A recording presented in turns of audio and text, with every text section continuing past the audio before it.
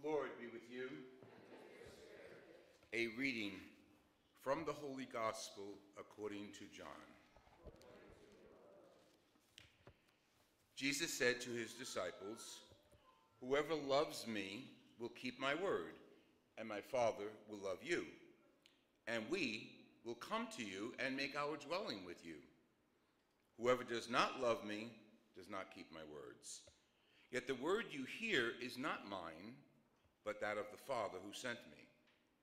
I have told you this while I am with you.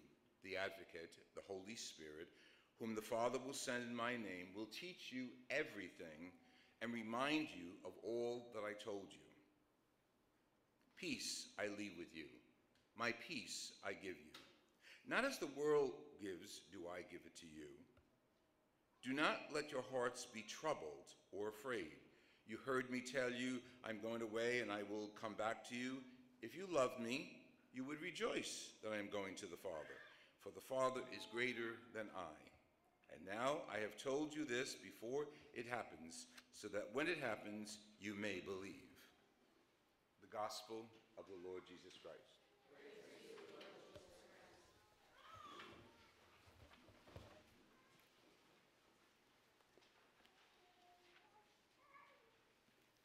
This reading that we heard from the Gospel occurred in the scripture of John at the Last Supper. There's a long tradition of the narration of Jesus in this final discourse that is several pages in John's Gospel. But the summation of it comes today as we read his request that his disciples, you figure there's now 11, Judas left, he's going off to betray Jesus, and the others are here, whom he trusts. Judas was a little sketchy, so he's gone anyway.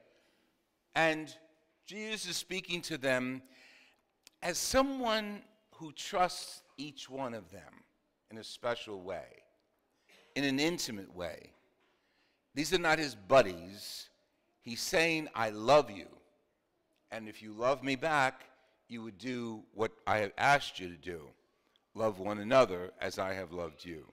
Now, we've heard Jesus showing love to strangers. He cured the lepers. He gave sight to the blind. He multiplied bread. And all of those were actions of love. But today, the level of love is a little different, a little more intimate. He's talking to his 11 now, friends who traveled with him through his ministry. He's talking to them intimately, and he knows two things. He shares some of it. He's one with the Father as he's doing this, and he knows this will be his last supper with them. They don't know that necessarily. They'll find out, as you know. And what does he say? I want you to love as I love you. Not as mothers and fathers love each other, not as mothers and fathers love their children, not as all of you should love each other out in the world, not, well, we'll be specific with the categories of love. Agape is like a love for the community, okay? Philos is buddies, friends who love each other. Eros is marital love, sexual love. And he's saying, I'm not giving you those loves. They're already built into the relationships. I'm giving you the love that I have with the Father and the Father has with me. And that love is one. He's given us divine love. And he's asking us to take it on, to love each other divinely. Let's go a little deeper as to what that means. You know the various categories of love, what they mean, friendship and community love and erotic love, marital love. Deeper, because this is the person who knows that the next day he'll be tried and crucified. This is the person who came from the Father and will return to the Father. This is the person who will conquer the biggest fear people have, death. He will conquer death. He will come back from the dead. So he has a connection, and we're very happy that he has this connection with God the Father because his word stands on God. And he's asking us that we should love one another as he loves the Father and the Father loves him. He's asking us to be divine with our love for each other. I mean, think of the people you love in your life, your children, your family, your spouse, the close friends. Think of them. As wonderful as it is to be with them, this is even deeper than that.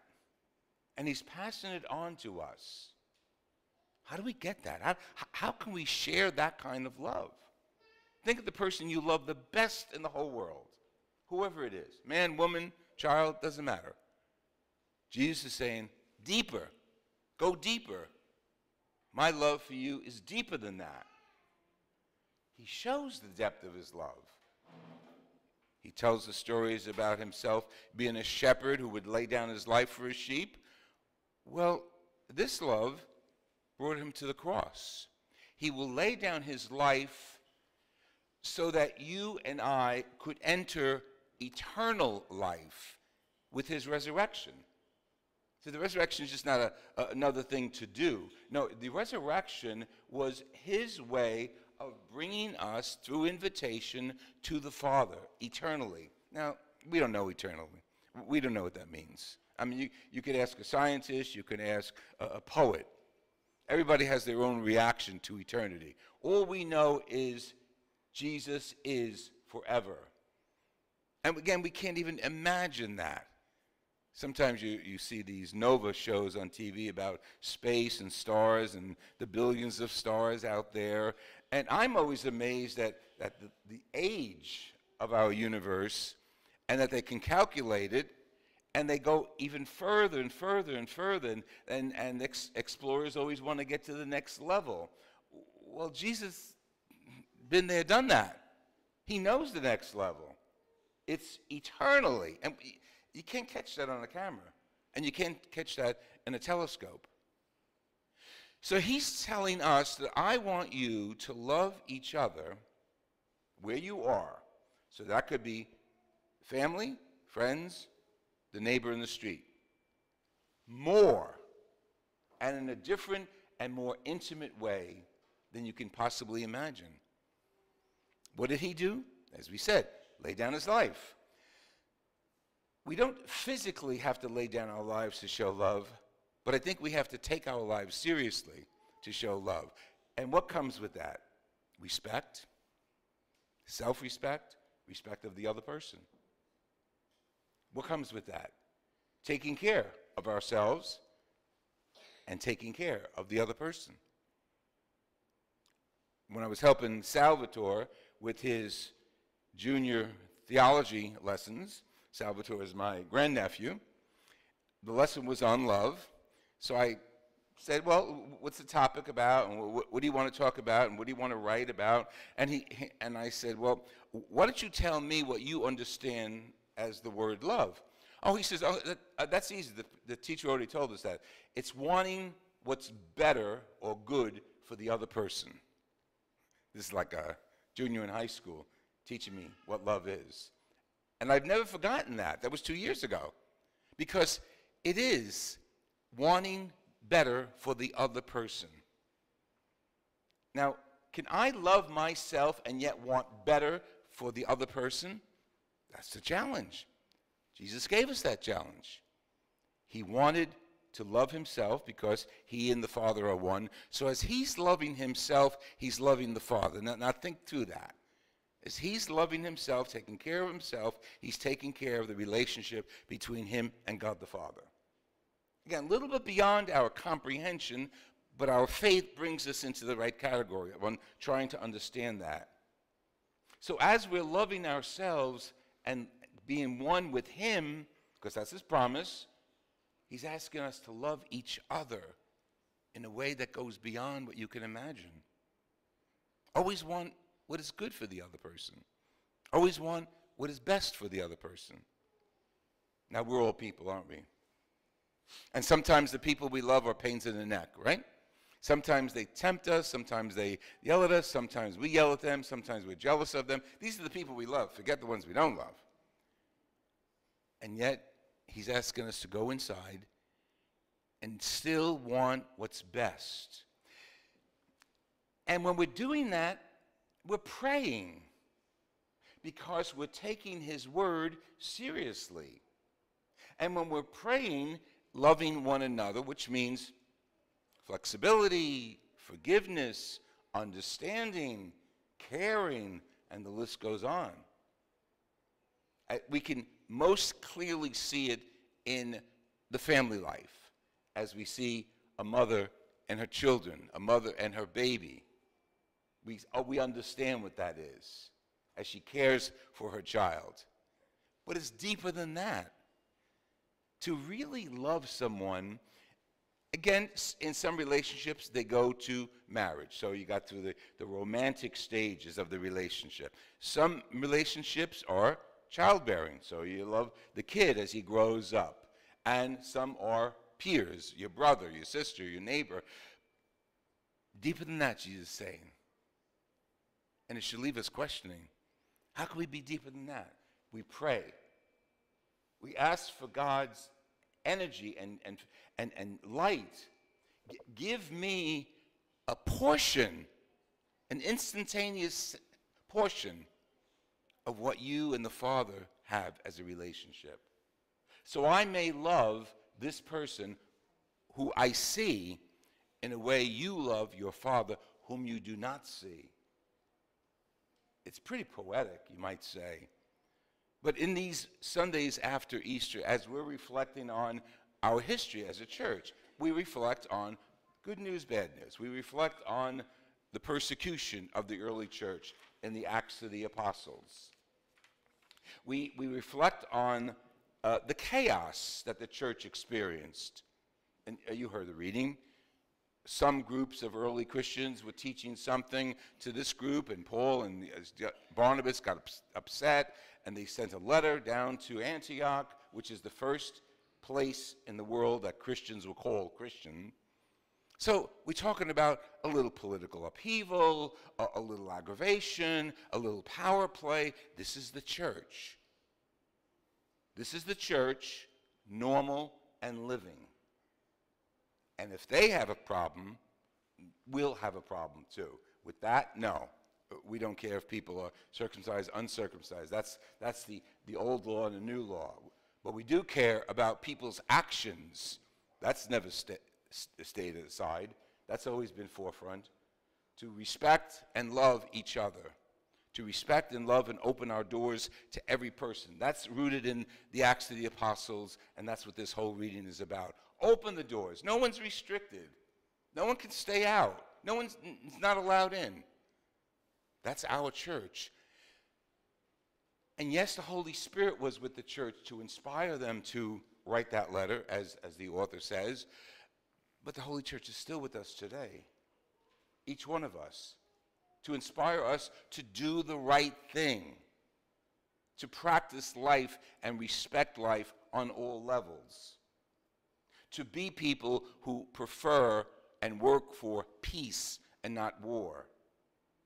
To be people, again, it's in the scriptures, it's our history. To be people who reject prejudice and hate and tolerate one another in our diversity. We can only do all of that if we truly, truly love God, because we're doing it not for the sake of society, we're doing it for the sake of the relationship each of us has with Jesus Christ and the relationship he has with the Father. It all works in very well. And that second reading is unbelievably popular. The book of Revelation is like probably one of the most popular and confusing books, but not really. It's a book written in a dream. And the author is sometimes called the seer, like a visionary, and it's usually attributed to John the Evangelist. We don't really historically know, but we'll go with that. It's part of Scripture because it's been read and handed on to us. That's how a book becomes scripture. It's read in the local community, it's preserved, and then it's passed on from Antioch to Jerusalem to Rome to Greece, etc.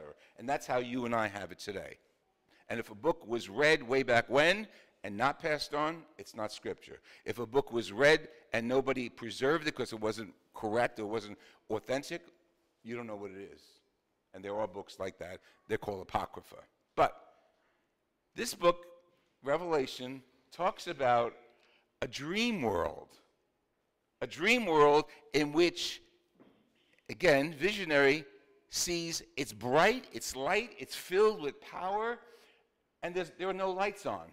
There are no candles, because the light is radiating from the center, which is Jesus.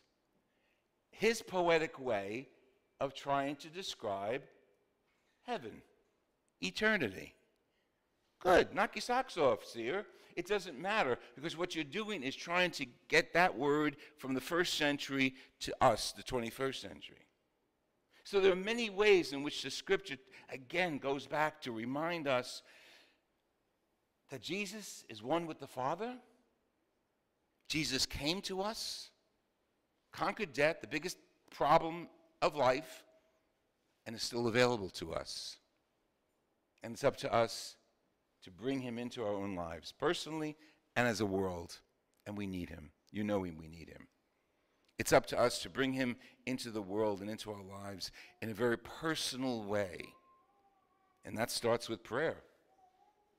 On your way to work, before you go to bed, before you eat, before you make love, prayer. Putting ourselves in the presence of God, who loves us and wants us to love each other as he loves us. Beyond that, there's not even imagination. Not even the billions of stars. That's how powerful that is. That Jesus comes to us and says, I got a gift for you. I want you to love loving. I want you to love loving yourself and each other as God the Father loves me and I love him.